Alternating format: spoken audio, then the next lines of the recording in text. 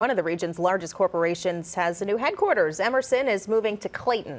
This comes after a months-long fight to keep the born and bred St. Louis company in this region. Their new home will be here in downtown Clayton at Forsyth and Brentwood Boulevards. It's currently named Forsyth Pointe, but the building will be renamed Emerson Tower.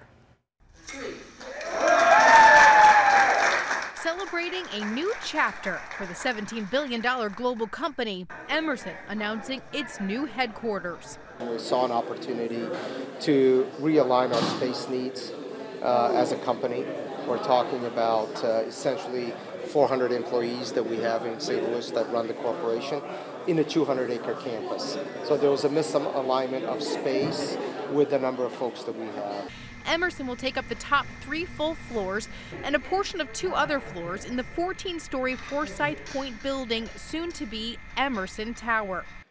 The energy that I personally feel walking through these doors, seeing this beautiful space and thinking about our employees and the next future of our company is really, really heartwarming to me.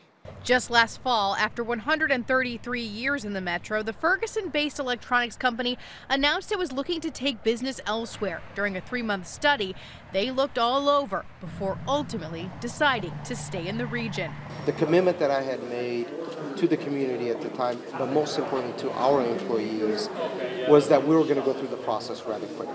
I didn't want this to be an overhang that just sat there for 6 or 12 months. We needed to do the work, make a decision, and communicate the decision, which is what we did.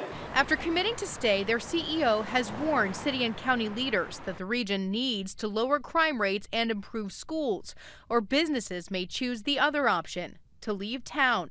When it came to selecting downtown Clayton as the spot, their CEO says they focused on retaining and attracting talent. That element became really important, not just in our decision to come here, but on our ability to create a space that is going to be inclusive, that's going to drive collaboration and innovation that we need in our company.